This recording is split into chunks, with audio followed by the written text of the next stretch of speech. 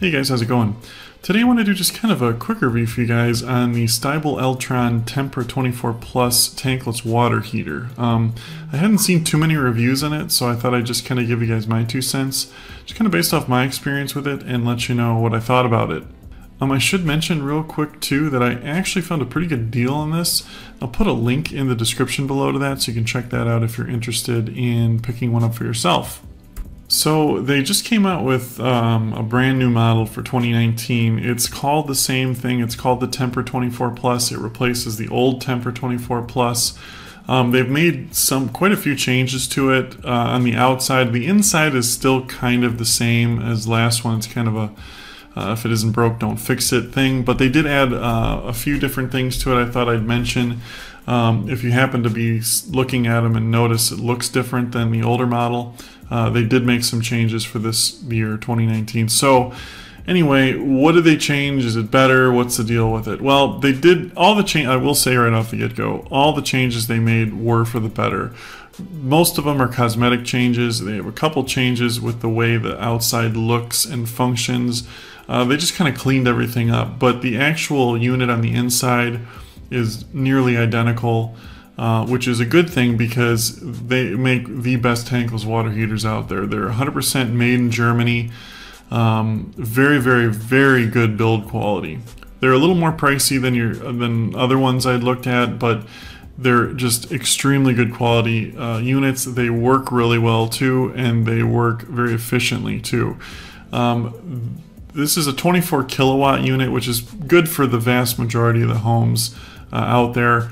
You get a real big house, you might need a little bit bigger one. If you got a real small house, you might need a little smaller one. But for the average homeowner, this is going to be, around a 1,500 to 1,800 square foot house.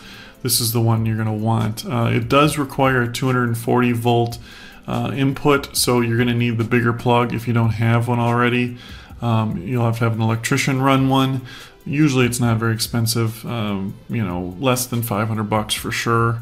And if you're close to like your circuit breaker, it could be like 100 bucks to have one put in. It's very simple little straightforward thing.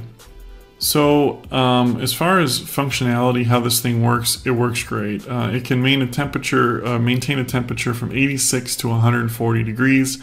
I don't know what kind of human being would want 140 degree heat in their house. It would just burn your skin, but it can do it. But the point is, it will give you infinite hot water. You'll never run out of hot water. It also saves you a lot of money in efficiency, because if you have like a tank water heater with say you get 50 gallons of water sitting there at all times, it's constantly heating that water to keep it at the same temperature. And no matter how well they insulate it, it's still a lot of heat leaks through. So you're wasting tons of energy all the time by keeping this 50 gallons of water really hot. This just heats it as it goes, and like I said, that's one of the perks of it. But the other nice thing is you never run out of hot water. Very simple to use, very easy to install. There's an input and there's an output, and that's about it. You plug it in, and that's it. I mean, there's no tank. It just can't be much more simpler than that. I do like the Note 2019 interface. It just looks a lot sleeker. It's more minimal look. It's got a nice dial on the front, which tells the temperature that it's holding at, and there's a dial that you can change that with.